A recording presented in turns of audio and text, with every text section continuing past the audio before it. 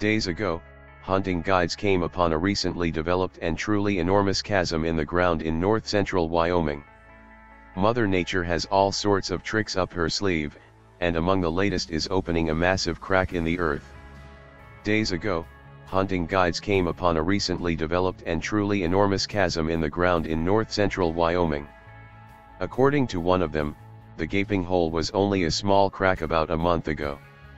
The gash is now roughly 150 feet wide and over 2,000 feet long. Thankfully, nobody was likely in the area when the event occurred. Researchers are investigating and thus far have developed a probable scenario. Said a representative of the Wyoming State Geological Survey, it appears this may be due to groundwater has created weakness in what is already a saturated hillside. The hillside shifted and caused a landslide with an associated large crack.